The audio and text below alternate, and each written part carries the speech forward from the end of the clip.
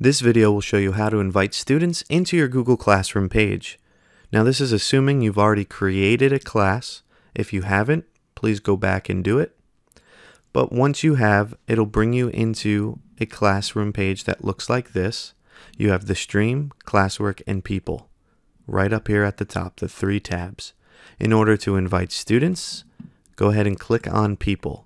It'll bring you to a page that looks like this, where it'll list any teachers that are in it, because you can invite other co-teachers, and students. In order to invite the students, there's two ways to do it. Number one, you can click on the person icon that corresponds to the column that says students, has a little plus sign next to the head. Click on that, and this is where you can enter in their email addresses. Now the second way to do it is Google Classroom will give you a code that students can put in order to join. As you can see here, it populates a code right here at the bottom that you can give to students.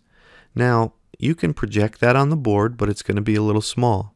So an easier way to do it if you're going to invite students using a code is to click on the gear icon up at the top. This is for settings. And then it'll bring you to the settings page.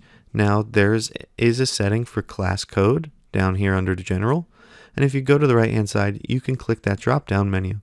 Now it allows you to copy the code, you can disable it, you can reset it to be a different type of code, or you could display it. So if you are having students type in the code and you're projecting it onto the board, go ahead and hit display and it'll make it big, and then you could even hit the full screen button and make it even bigger.